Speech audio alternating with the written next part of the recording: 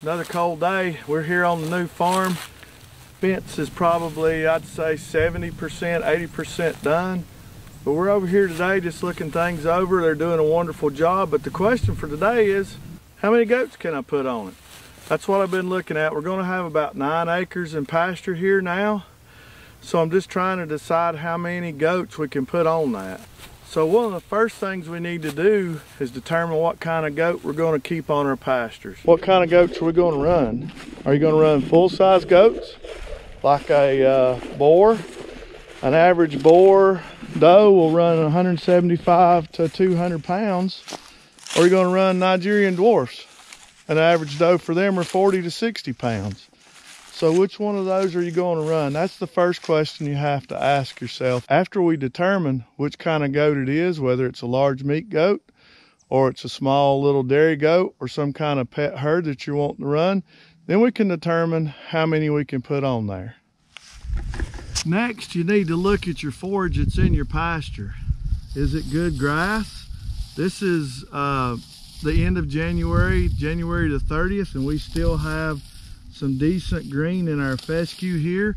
All this pasture's had done to it is hay cut off of it last year, so we still have a good stand of grass in here.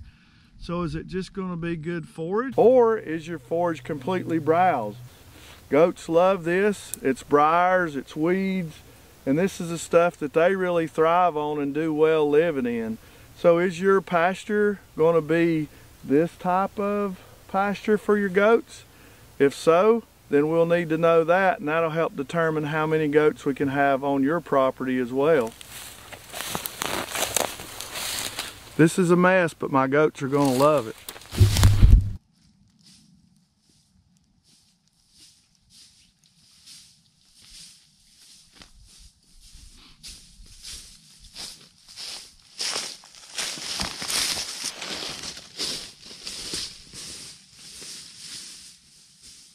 The third and final forage that we would talk about, are you totally woods? If so, then you may need to decrease the amount of goats per acre, because there's just not as much forage or food in totally woods as there is in grass and browse.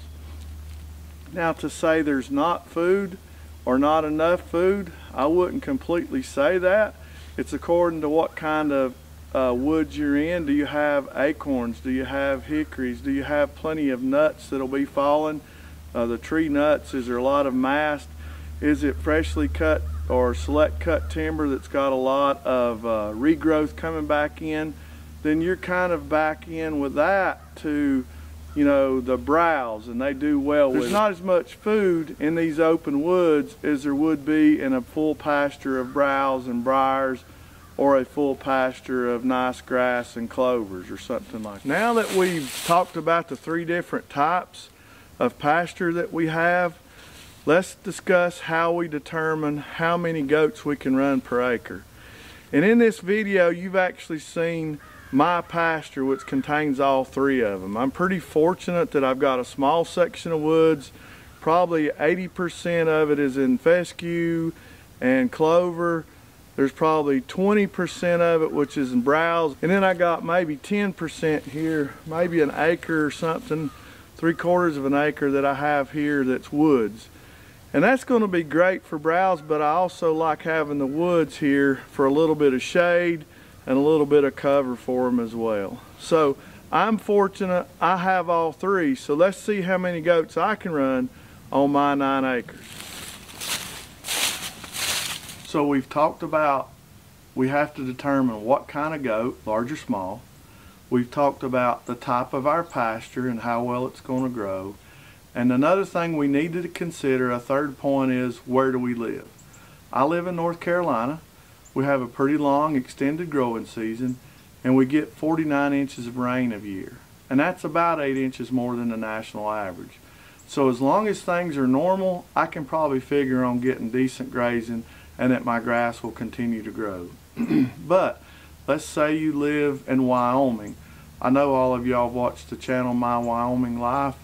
He gets minimal rain, 5 to 6 inches I think he said, during his growing season, and he only has like a 4 or 5 month growing season. they only get 1 cutting of hay. We can get up to 4 cuttings of hay here. So those things are going to determine how many. We're talking about goats here, but I'm going to show you how you can convert this into any kind of animal. Anything from your cow down to your pastured broilers. Once you figure out your annual growing season, the amount of rain and stuff like that, then you need to determine your average animal unit. That's one of those terminology words like you get in school, animal units, and we're going to deal with 1 animal unit weighing 1,000 pounds. So we need to know how many 1,000 pound animal units are average in our area. And I did a lot of things to figure that out. Of course, I went to Mr. Google Pants and did a big Google research, and you find everything in North Carolina in my area that you can run 1 animal unit per acre to 1 animal unit to 4 or 5 acres. The best thing that I did is I went to my ag extension agent, my cattle agent here. So after I went and talked to the ag extension guy here in Wilkes County, we've determined here for us we can do 1,000 pounds of livestock per acre. And that would be able to mostly run us through the entire year. We'll be able to keep 1,000 pounds of livestock on that acre, which will help us run the entire year. Now for me, my goats average about 125 pounds, so that lets me run 8 goats. If they were 200 pounds, then I would run 5 goats. And if we were running Nigerian dwarfs at 60 pounds, that would be what, 14 goats, whatever that would be. You get the picture. We're running animal units, which is 1,000 pounds of livestock on that acre here in Wilkes County, and be able to feed that livestock. Now, if your grass is poor, there's a few things you can do. You can increase the grass by adding nitrogens, or you can reduce those number of animal units. So if your grass is not if your grass and your farmland is not doing great, or you don't think it's the best and you want to improve it with your animals, then drop it down to 6 per acre instead of 8 per acre. Or if you want to increase those animal units per acre, you can always do that. You could run 10 per acre, but just know that you're going to have to supplement now either with some hay or with grains to be able to feed those animals over the course of that year. My goal is to produce these animals on my farm with as little input as possible. Now I'm going to take care of them and make sure they have something to eat. I'll have hay for them in those couple of months of winter when there's snow and things, but I want the least amount of inputs that I can have to grow out a good product and get the best return on my investment as the year comes. When we're talking about adding more livestock units to a farm or to a farm area or to some farm land, if you get too many, you've not hurt the last 2 or the last 3 that you've put in there. Now you have dropped the production on all 10 of them, where you could have had 8 wonderful, healthy goats.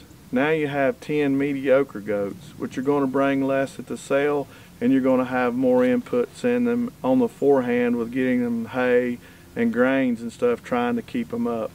So I think if we find that average and even reduce it by 1 or by 2, in the long run our property is going to look better.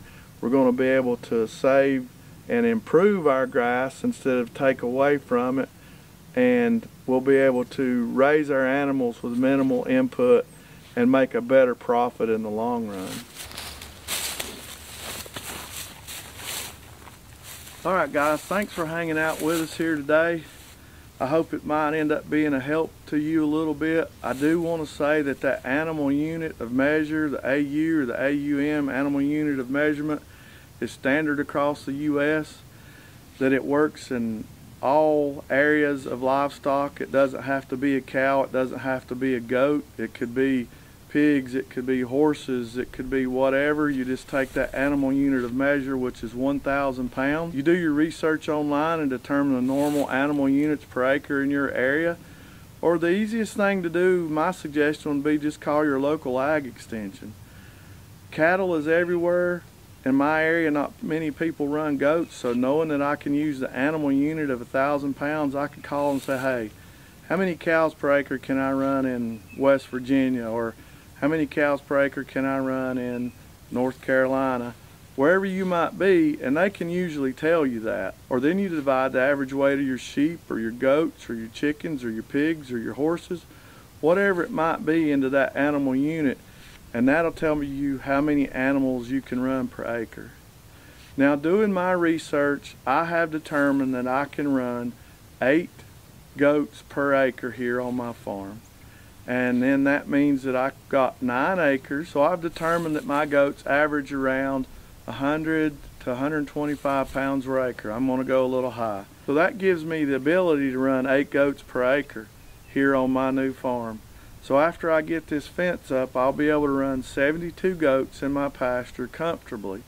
I may run 60 the first year just to make sure, and if I continue to, if that does wonderful, I could go to that 72, and it's always a numbers game. It's nothing exact. So if you go with 72 and your pastures get too short, drop the number back to 7 per acre. If you go to 72 like me for 9 acres and you've got abundance of grass, then up it to 9 per acre. It's one of those things you'll just have to fluctuate and play with. It's not an exact science, but you have to have somewhere to start. So for me, I'm going to start with 8 goats an acre. So next spring, when I get everything finished up and the babies start coming, we'll be able to run 72 head of goats here on my new farm. Hopefully this will help you make a decision on how many goats you can run per acre. If nothing else, it's giving you a little bit of understanding on how people determine how much livestock they can run per acre. Guys, thank you for watching. If you would, please go down and hit that like button, subscribe to the channel. We're only about 125 away from reaching our 1,000 subscribers.